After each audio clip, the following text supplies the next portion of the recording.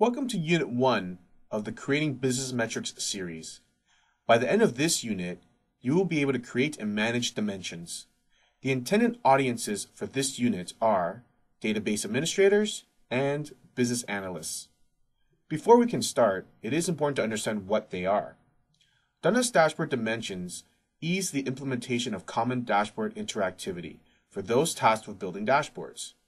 Interactivity includes drill downs, filtering, and grouping.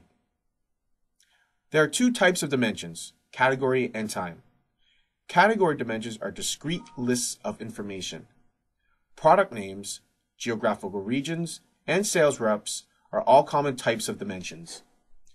Time dimensions are generally comprised of units of time. A time dimension could include years, months, and days, or it could just be made of years.